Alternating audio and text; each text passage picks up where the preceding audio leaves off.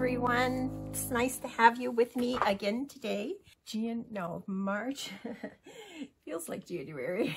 It's March 10th, Friday. And we have some snow. We're supposed to get like maybe 3 inches, which really isn't that much considering that we haven't had much this winter at all.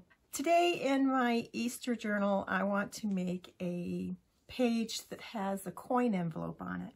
So I've taken this print from the kit, Ink and Page Woodland Summer, and I'm going to make a coin envelope out of this.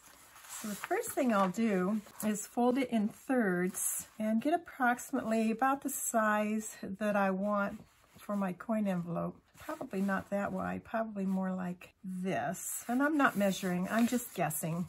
So we have it folded in thirds, and then I will need to fold up for the bottom, and then I'll need to fold down for the top. So this is what the size of my coin envelope will be. Let's see how it's going to fit on our page. I have this page that I've decided to use, and it is a piece of mixed media. Look at that, perfect fit. So since we know that it's going to fit, we can now trim this out. And in order to trim it out, I want to add an angle on the bottom, snip up, and then cut this off, this bottom piece right here. And I'm working on the left-hand side. On the right-hand side, I'll do the same thing. Add an angle, I'll go up to that corner where it's folded, and then I'll snip this off. So then when it's closed, that's what we'll have there. So that creates our bottom. Now for our top, I want to have a rounded top. So what I'm going to do is, without creasing it, and I'm going to round that top, lining them up together so I get the same cut on both sides. And I'll just round it just like that. And hopefully that looks pretty good. Yeah, it's not too bad. So let's open this up. And below this line, we're going to cut this off.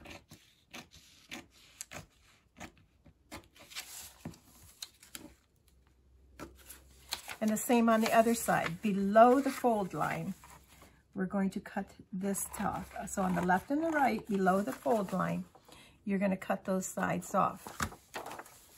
Then we have what looks like this. Let's see if that needs to be maybe just touched up just a little bit here. There. Now, this doesn't need to have so much of it folded over here. So I'm going to take and cut about this much off, just so it folds over enough.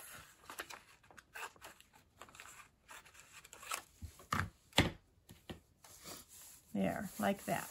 Now, if you wanted to, you could make it so that it's right on center. That doesn't matter to me. And now we have our coin envelope. I will put some glue here. Actually, I'll do it on this side here, and I'm just going to go right down along the edge, like that. And then fold that over. And I want this on the outside, because if I put it on the inside, this bottom flap, if I put it on the inside, that it's going to catch anything that I try to put in my coin envelope. So we'll stick that on the outside like that. And I could have also taken this side and made a little dip. Now let's see how this will work with doing it now that it's, just cut that at an angle a little bit. There we go. Exactly what I wanted right there. So I will go about inking all of this up. And I want to make sure that I get some ink inside here. It would have been easier probably to do it before, but it'll be okay. Go around the whole outside. Now, I will be putting this onto this page. It fits real nice. I need a closure over here. To make a closure, I have these little circles cut out of chipboard, and I'm going to stack 2 or 3 of them together. Let's see what we have here. I think 3 would work best. So I'll just use a little bit of the tacky glue and glue these together. Let's start with 2 and see what we think. And I will also punch out 2 little circles of paper. Using my smallest circle punch I have, which is a 5/8, I'm going to punch 2 little circles. And each of these circles will be glued to the top of these chipboard pieces. So one of the closures will be glued on the top, and the other one will be glued on the bottom. And let me think here a second. I'm going to decide what I'm going to tie it with. I need some thin string, I think. Yes, I know what I'll use. So I will glue these down next. I'm going to let them set before I add string to them and let them dry thoroughly. And then I'll add my string. So meanwhile, while those are drying, I'm going to go on my page like this. I want to put a piece of lace coming up out of the back of that, be like that. And then I have the lamb that I want to add to this page. And I want him to be coming up out like that also. But he needs inked up around first. And we also need to add some more behind him and on our envelope here, our coin envelope. And we need a tag for inside our coin envelope. Our tag could be this, I believe. So let's go ahead and do our tag next. Start with inking up the edges. We have this paper from the coin envelope that we want to add. We want to add some of this pink paper also.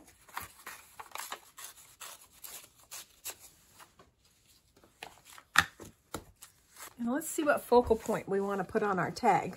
I think we'll use this chick. I was actually hoping to find another lamb, but there was only the one lamb in the kit. So we'll use the chick. It's cute. We can glue our papers on the back. I have some music paper that I made into Mommy-Gami, and I will glue that down. Then I can glue down my chick. And of course, you know it's coming. I have to stitch around the outside edge of that. But before I do that, let's put something on the back that brings the front to the back. And we'll use this pink paper, only not so much.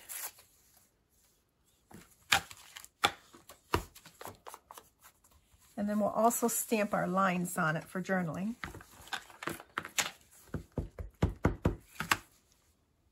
And then we'll go stitch around it. Now, because this is going in the coin envelope, I'm not going to add any ribbon or anything on the top of this because it will get in the way of closing the coin envelope.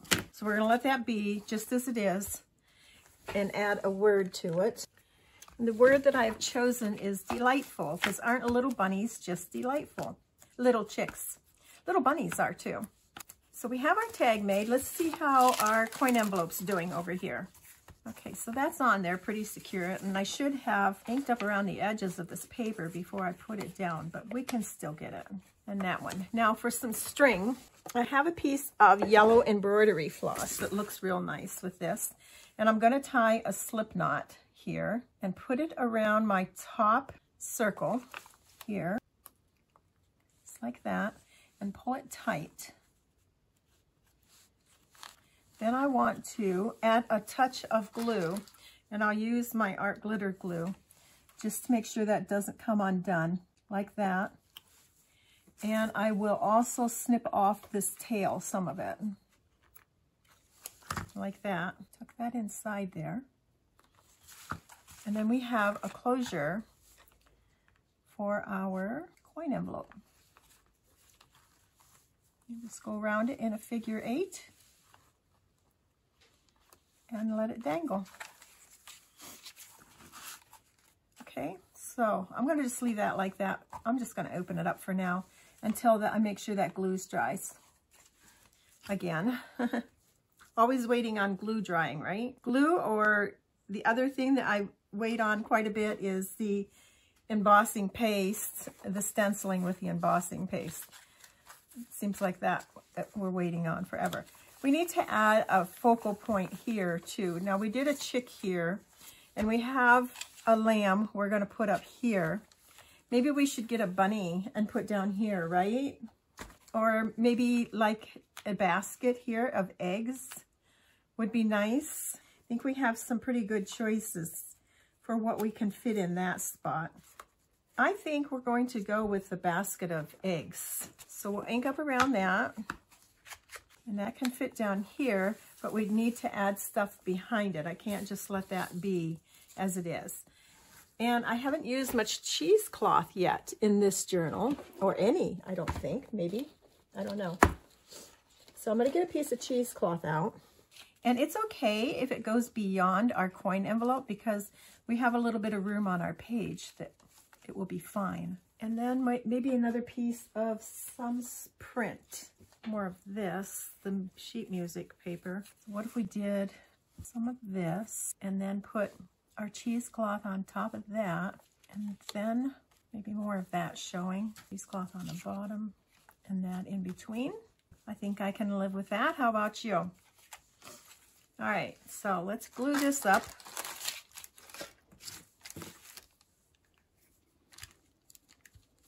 And we'll put this there for now, and we'll see if we want it to extend out that way. For now, we'll just leave it like that in case we want to use it. And I'm going to tear off next to our closure because I don't want to interfere with that. And then we'll take and we'll put some glue down.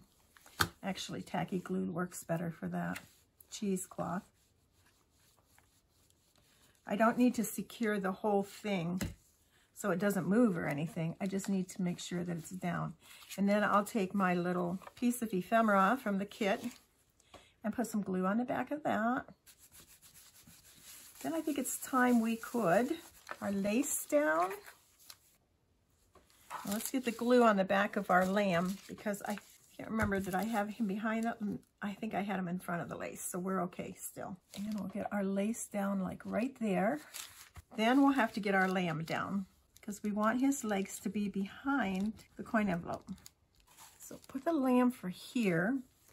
Take the coin envelope and figure out where that's going to go, which is right about here. And bring that lamb up as far as we can, right about there. So now I have made the back of the coin envelope into a pocket. So we'll have room down here for something. Let me tear off this. Can't have that close to the fold. It'll just get in the way. And then we have our little journal card that can go inside our coin envelope. This.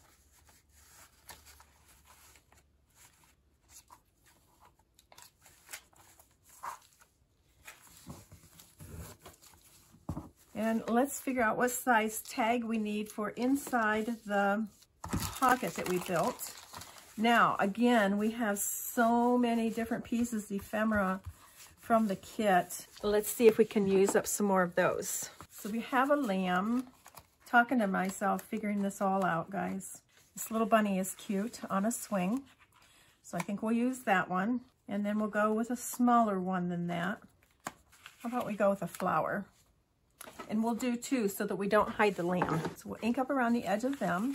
Now for these two, the last ones we did, we put ruffle on the top. I'm going to put a piece of this lace, and use that as a page tab. We'll need two pieces, one for each one. And we will put them on with a stapler. There's the other one.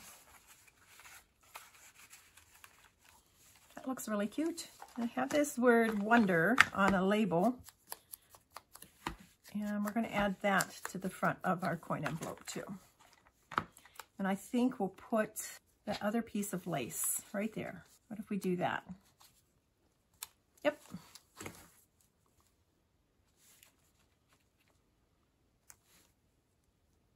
There we go, guys. There's another page in our spring Easter journal. Moving right along. That's cute. Nice tags. We have that pocket, and then we have a tag, a journaling card in this one. It's just looking good. So I want to thank you again for joining me. We'll see you again next time for another page in our Easter Spring Journal. Have a great day, guys. Bye now.